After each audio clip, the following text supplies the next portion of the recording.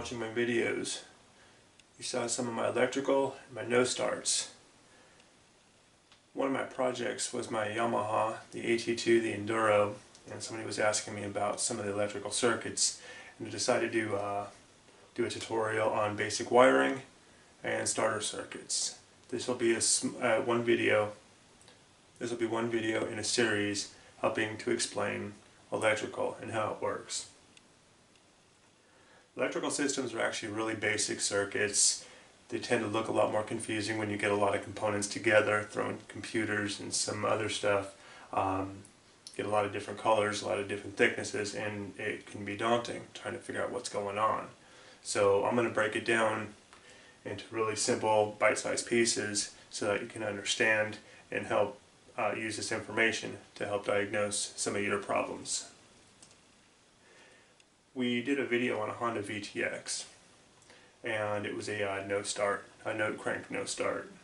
When we got into the switch, the thumb switch on the handlebars, we found out that the contacts had a lot of dirt and debris in there.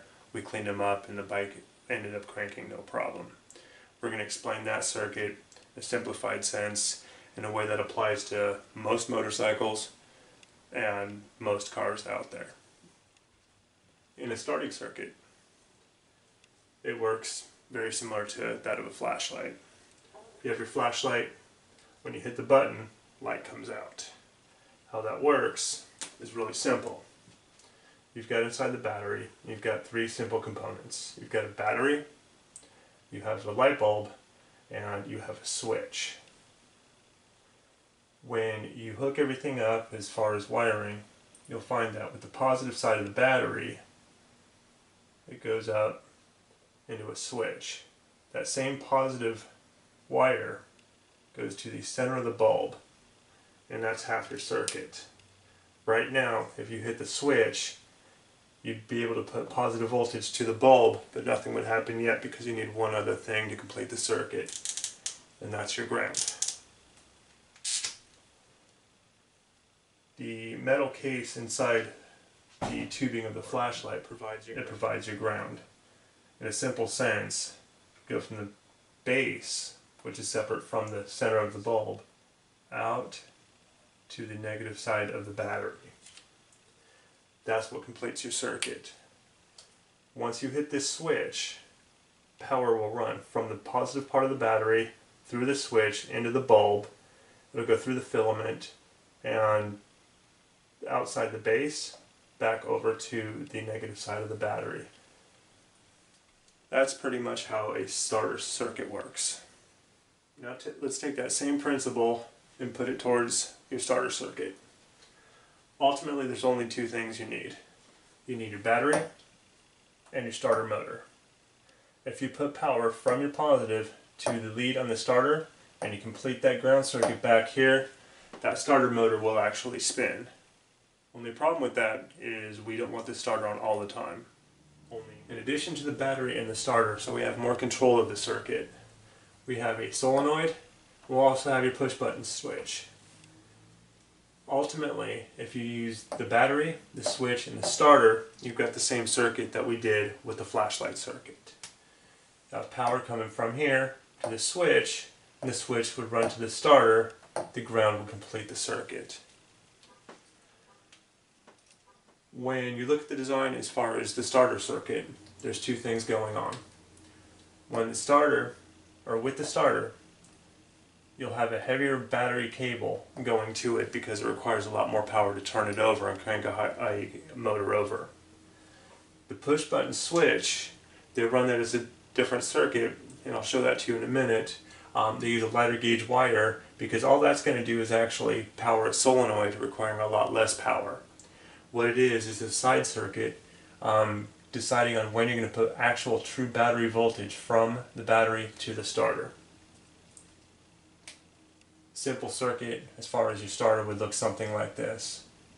From the positive of the battery, you go down and you would hook it up to one side of the solenoid.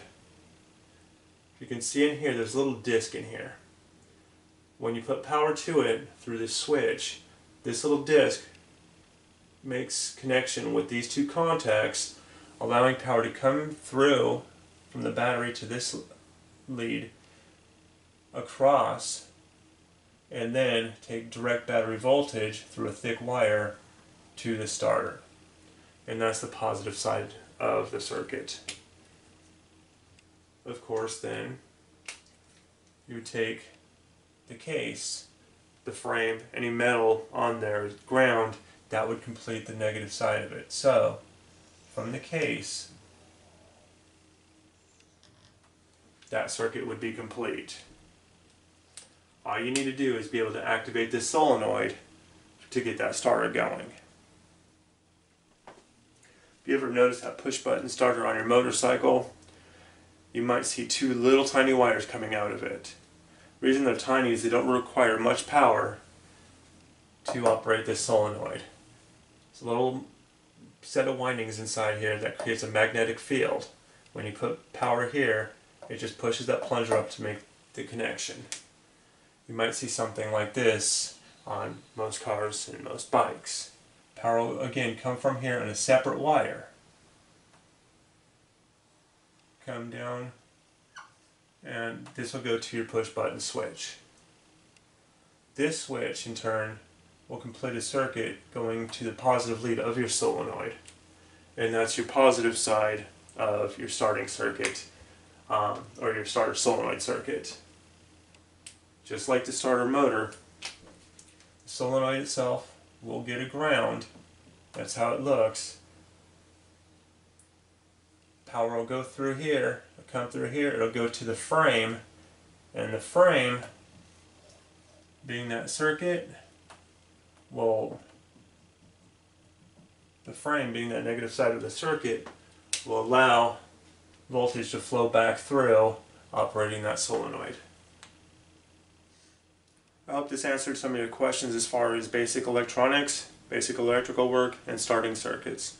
If you have any questions or comments, feel free to post them below. I'm looking forward to bringing out more tutorials for you, and you can look at all my other videos dealing with old dirt bikes, dirt bike restoration, repairs, diagnostics. I've got a couple car repair videos on there. Any comments or anything, feel free to share. If you've got a project that you're working on, feel free to tell us about it. Thank you for watching. And if you find these videos helpful, feel free to hit that like button and subscribe. Thank you for watching.